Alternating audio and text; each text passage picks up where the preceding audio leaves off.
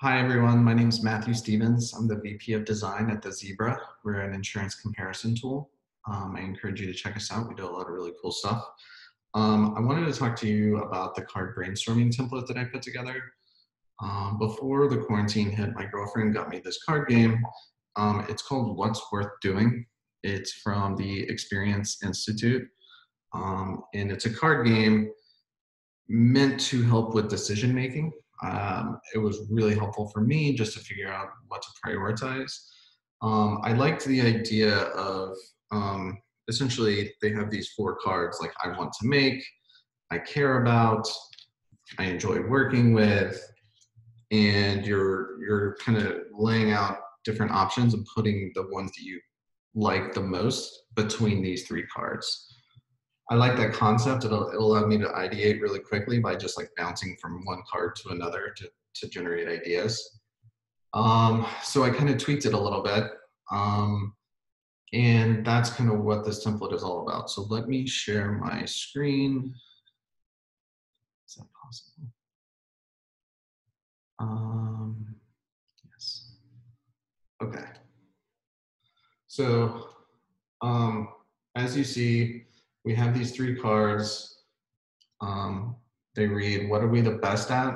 What's the most valuable to the customer? And where are we looking to improve? And I think these could probably be changed if you wanted to pretty easily. But the idea is that you start to fill out these cards. So in the example here, what are we the best at? The example I included was just optimization. You could do something like design or sales or anything really. And then what's most valuable to the customer? I put saving time in here for the example. It could be saving money. It could be whatever the customer gets in terms of the value that you're providing. And then where are we looking to improve? I think you could tweak this to say, what are we looking to improve? But basically, where's the opportunity area here? The example I included here is the home page. And so the idea is that you just put one idea per card so that all of these are filled out, and you put the most important ones here in the middle. And then the idea is to come over to do these framing statements. So essentially taking one concept from each of these cards, you start to fill out the statement of how can we use our blank skills to increase the customer's value of blank in order to improve the blank. And so taking those examples, how can we use our optimization skills to increase the customer's value of saving time in order to improve the homepage? And then from there, you kind of, you start to brainstorm actual ideas. So that's where this comes in. So maybe A/B test some different value-related copy, or something around saving time on the homepage, and personalize the value props on the homepage to make sure that the people looking to save time are getting that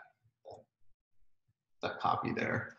And then the idea is to kind of take those. So you can have as many or as few as you want. I found that it's pretty easy to just generate these framing statements and then, have 5 to 10 to choose from, come up with a bunch of different ideas for each one. And then the idea here is to plot them on a effort and priority matrix. Some people would call that effort and impact. Either way, just trying to find these quick wins of low effort, high priority. And then from there, you kind of take those and prioritize them here. And those are your action items coming out of the brainstorming session. And that's pretty much it.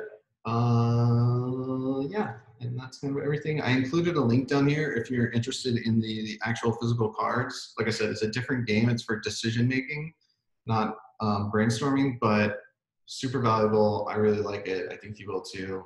And hopefully you like my template. Let me know if you have any questions or comments. And yeah, have a good day.